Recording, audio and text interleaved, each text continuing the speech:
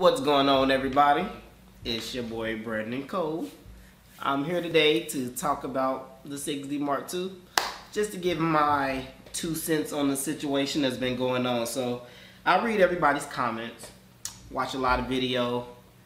I pay attention to a lot of different things, but it seems that Canon has managed to piss off the congregation again. I cannot believe what they do. So let's jump right into it, shall we?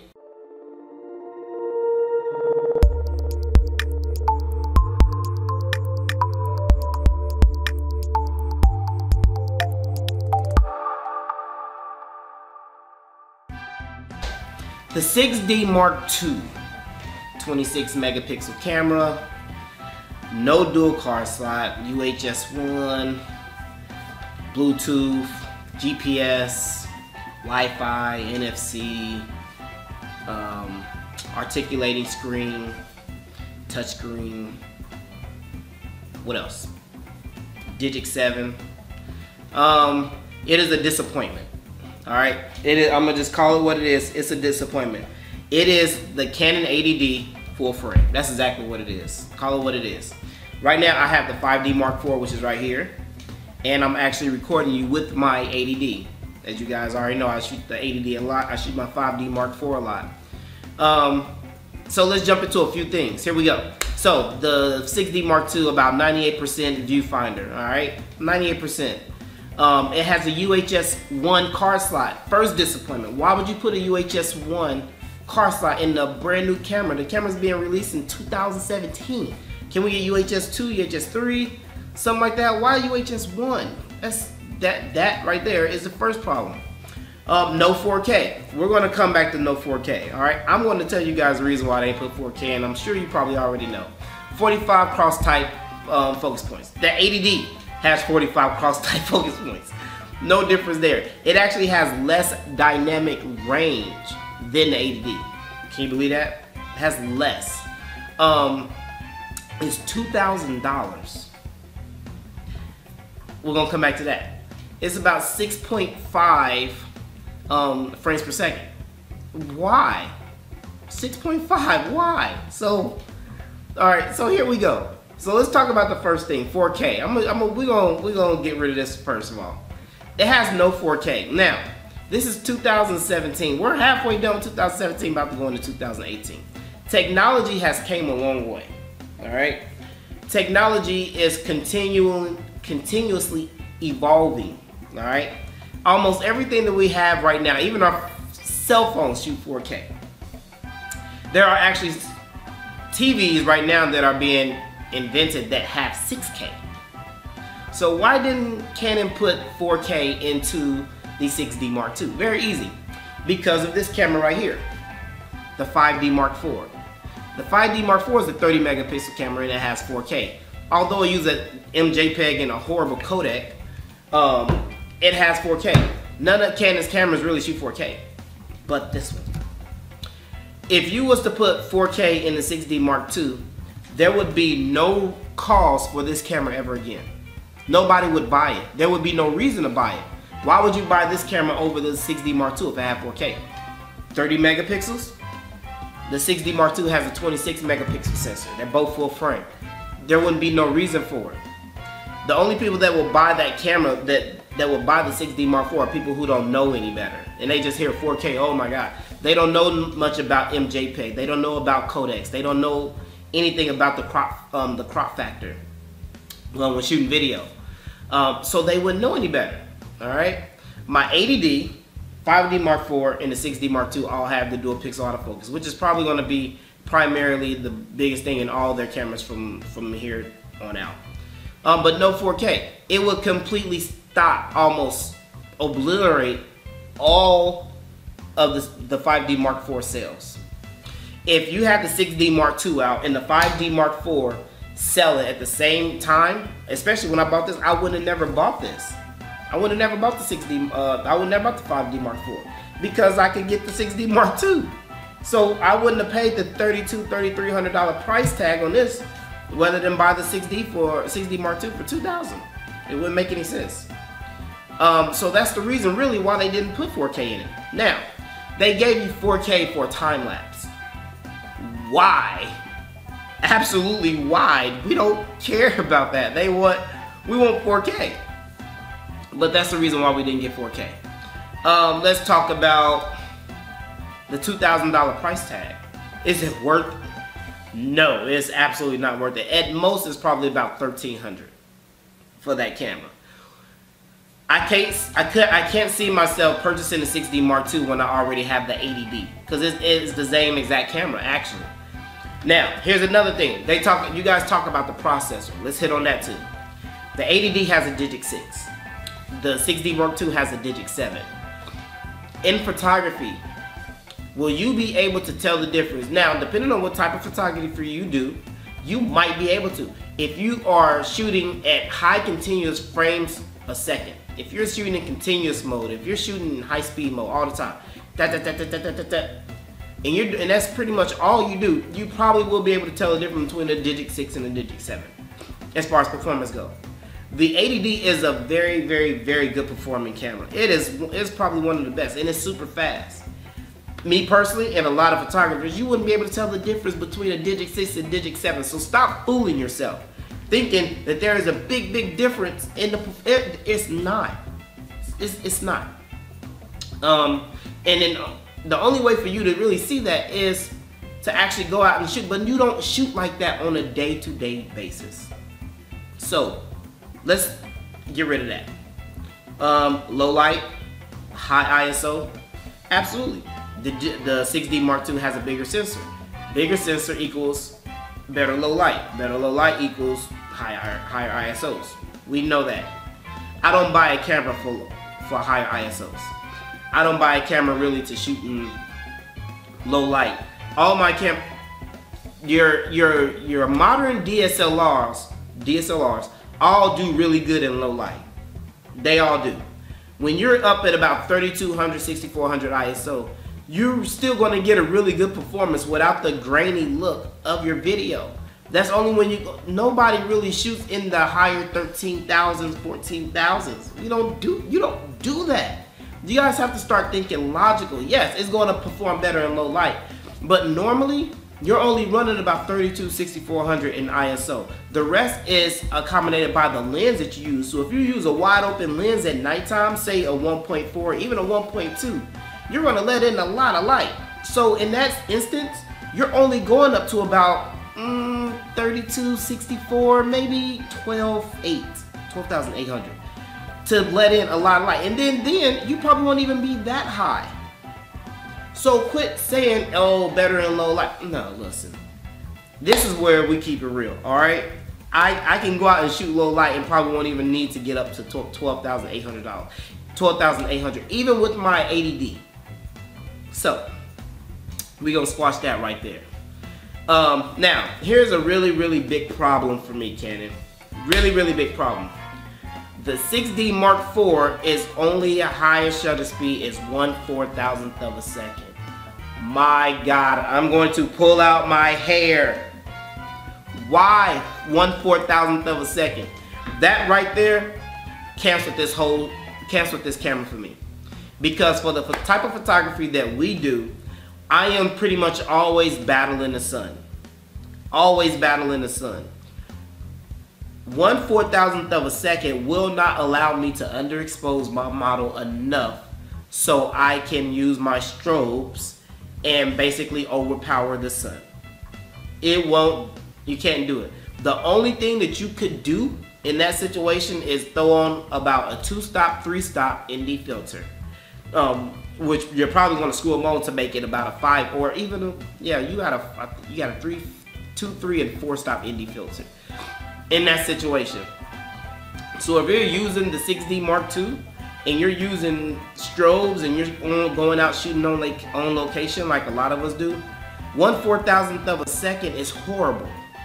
You're gonna have to find a way to make that up, because without being able to boost your shutter speed any faster, it's game over. That completely did it for me right there. I have to be able to get up to about 1/8000th of a second because I love high speed sync. High speed sync is the best thing ever, and I have to be able to shoot my fast shutter speed and still be able to use my flash when I want to overpower the sun. And I'm not about to invest in a bunch of ND filters like that to possibly degrade, which I don't think it does. I've already tried it. Degrade the picture in order to put 2 and 3 ND filters on there because the 6DMark II won't go over 1/4000th of a second. Got it? No. So, frames per second, 6.5 frames per second. The 6DMark IV, the 5DMark IV does 7. My ADD that I'm shooting you on right now does 6. The 6DMark II is 6.5, so it's right in between the 5DMark IV and the ADD. Why? I have no idea. Now, if they wasn't going to give us 4K, we could have shot full HD 1080p in 60 frames per second. They could have gave us 120 frames per second to make up for it. People wouldn't have been as angry as they are. I would have been fine with 124 frames per second. Typically because you've already put the articulating screen on the 6DMark II.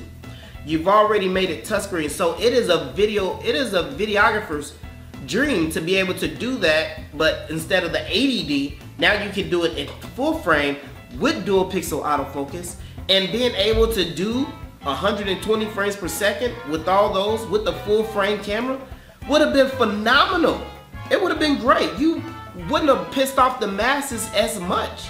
It would have been actually pretty good, but you didn't. You messed that up also. It is so bad how they come out with something and they change 1 or 2 things and then they keep going. I've always compared Canon to Apple. Let me tell you why. Apple and Canon have the same type of mindset. I don't have Apple, I have Samsung, and for good reason. Apple, if we go back a little bit, Apple came out with the iPhone 4, iPhone 5, iPhone 6, now they have iPhone 7. When they came out with the iPhone 4, they came out with 3 iPhone 4s. When they came out with the iPhone 5, they came out with 3 iPhone 5s. Why? They came out with the iPhone 4, iPhone C, iPhone 4S, iPhone C. Then they came out with the iPhone 5, iPhone 5S, iPhone 5C. For what? In each of those cameras, can you actually tell me a difference? They gave you a little bit more performance, just a little bit. They gave you a little bit more megapixel. Probably changed just a tad thing and called it a new phone. From the iPhone 4 to the iPhone 5, they came out with a couple of colors, came out with just a tad bit more performance, a little megapixel, called the iPhone 5. It wasn't actually till the iPhone 6 until they actually changed it and woke up and said, hey, we probably need to do something because we're getting killed. We probably need to make a bigger phone and all this other stuff to keep up with Samsung, all right? Canon has the same type of mindset, the actual same type of mindset.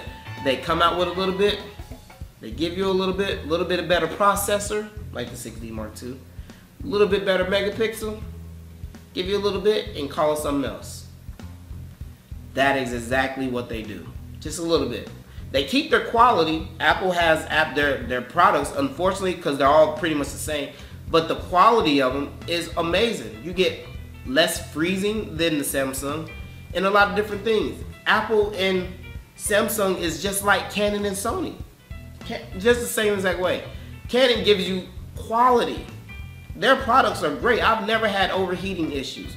I've never had banding issues. I've never had a lot of different battery life issues. What? Never had that. But they don't innovate. Then you go to Sony. They give you all the features. Eye autofocus, pixelating, zebras, all this great stuff. Electronic viewfinder. I mean, it is amazing. But then you got overheating issues, banding issues, battery issues, all kind of issues. You see where I'm going with this? So, I am not really happy with the 6DMark II. I think it is a very bad camera. Alright, so let's talk about who this camera is for. Who's gonna buy this camera? Here it goes. Alright. If you have the 6D, normal version or first version, which is their entry-level full frame. Entry-level full frame. They call this they call the 6D Mark II a budget full frame. It's ridiculous. So if you have the 6D, maybe the 5D Mark II, 77D, or any of those series, you probably want to look into upgrading, because if the 6D Mark II heals over the other 6D and some of those other cameras that I mentioned, absolutely, you want to see a beautiful upgrade. But what about people who want something else, just wanted something different? If you have the 5D Mark IV, 5D Mark III, if you have the 80D, should you get the 6D Mark II? No, it's not for you. That's not pretty much who they're targeting. That's not the 6D series. So it's a bad thing all the way around. All right, it's just bad. I really think Canon is going to see a mass exodus with people leaving Canon and going to other brands like Sony and Fuji and Panasonic and Pentax and all these other people who are trying to do things to keep in the competition, to keep their head above the game, trying to innovate. I think that's where a lot of people are going to start going. All right, I might even start going that way. I'm gonna tell you the honest truth. I love Canon. I know the Canon menu. The Canon menu is phenomenal. I have the Sony a6000 right here. I play with this thing, and the menu is just confusing as hell. It really, really is, compared to Canon. But it's a really good camera. Still 24 megapixels, like my 80D. But the electronic viewfinder is just amazing for the type of photography that I do when I'm exposing for my ambient and doing a lot of other different things. But the 6D Mark II is just not where it is, and a lot of people are really upset about that 6D Mark II. The only people who are really not upset about it is the people who are not, who doesn't have a full frame, who's looking to get into the full frame game with Canon. Okay, not full frame, because there are a lot of people who make full frames. But if you like Canon, if you are familiar with their menu system, if you're familiar with the buttons, and you want to stay Canon, and you want to get into the full frame camera, the 6D Mark II is a perfect camera for you. If you have the old 6D, the 6D Mark II is a perfect camera for you if you want to stay Canon. But I really think a lot of people are going to be leaving. Now, on to the next issue. Innovation. It's really hard. Some professionals will tell you it's really hard to innovate with DSLRs, because there's a lot of things that you can do in a mirrorless camera, mirrorless system, that you cannot do in a DSLR. Alright, so you guys got to understand that when you're talking about innovation. Now, with that being said, there's a lot of things that Canon could give us that they're not giving us. They could have gave you 120 frames per second. They could have gave you 60 frames per second. They could have gave us a lot of different things. They could have put the dual slots in there. They could have put CFast in there. They could have put UHS 3. They could have did a lot of different things, but they didn't. And so they can still innovate. They can still come out with an awesome DSLR. It's already lighter, but there's a lot of other different things they could have done, but they just didn't. So what is going to keep Canon in this game? What is going to keep them competitive before they are pretty much wiped out? Now, Canon has a really big following, all right? They do. They have a really big following. There's a lot of, Canon fanboys and fangirls, and there's a lot of, faithful people to Canon, all right? But I believe the only thing that's going to keep Canon competitive is until they jump into the mirrorless system, all right? They're going to have to come out with a mirrorless camera that is going to be phenomenal and blow everybody away. That is the only way Canon is going to stay. There's the only way they're going to stay in this game, because that's where everybody is going. And for them to come out with the 6D Mark II and the things that is missing, they're going down the wrong path. So that's pretty much what it's gonna come to. Otherwise, I've already seen a mass exodus with people saying that they're leaving Canon. So what's it gonna take, Canon? I mean, I really think they're gonna need to launch now faster than ever coming into this mirrorless game. Otherwise, they're just gonna get ran over. They're not gonna be known anymore. I mean, let me rephrase that. Canon is still gonna have their name. The people are still gonna know who they are. Their work is still gonna be high quality work. But without jumping into the mirrorless game and seeing where we're going at as a technology, it's gonna be game over for Canon. So let me know what you guys think in the comments. Please, let's comment. Let's talk about this. Do you think Canon is gonna be in the, or you think they're still gonna be in the game here in the next year or two? Do you think that the 6DMark II is gonna live up to anything that it's been put out to be? All right. What about you? If you have the 80D, do you think that it's worth an upgrade? All right. 5D Mark III, Mark II. Do you think it's working? Do you think it's worth the upgrade? All right. Let me know what you think. I just don't. Oh, not to mention, it doesn't even have a headphone jack. A lot of people want headphone jack, especially videographers. The funny thing is, you gave the 6DMark II an articulating screen. You gave it touchscreen. You gave it everything that a videographer or vlogger needs to do vlogs. But one of the biggest things that they want to do, especially if you're doing cinematography, is to put their headphones on to make sure that they're getting quality sound. So why would you give it some things that a videographer needs but not give it the rest? No dual card slot, no headphone jack, but you gave it an articulating screen, touchscreen. That's like giving me peanut butter, no jelly, Kool-Aid, no sugar. I said sugar, that's right. Yeah. I know everybody's gonna be like, sugar. That's whatever. Until next time, we're gonna keep releasing these videos. We're gonna talk about this. Let me know what you guys think in the comments. Comment, like, and subscribe. I'm gonna keep bringing you video vlogs. I'm gonna keep bringing you photo shoots. We're gonna do this thing. We're gonna tackle it all. All right. So till next time, I holla.